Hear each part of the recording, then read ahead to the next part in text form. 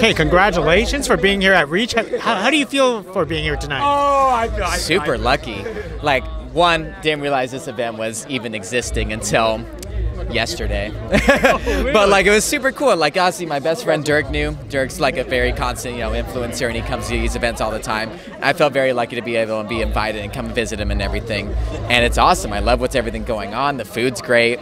I like, everyone's super nice so far. So I'm having a good time so far. So you're a content creator, Yes. influencer yourself. Yes. What kind of content do you create?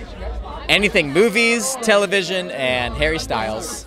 So how do you like this lifestyle of content creation?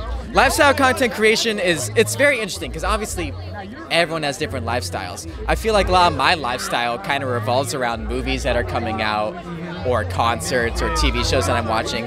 So a lot of my lifestyle is get up, go to the gym, obviously take care of yourself, but also what's going on with movies, what am I watching on TV today, what's streaming, what's new, What with lifestyle content creation, I want to make sure I'm like trying to make my followers know that like, yes, I'm taking care of my body, going out, going to work, but also being creative and like, hey, talking about the movies I love, talking about television I love, and also any music concerts I like going to.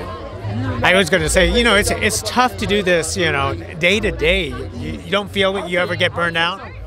No. I don't feel like you can get burned out by doing the things you love.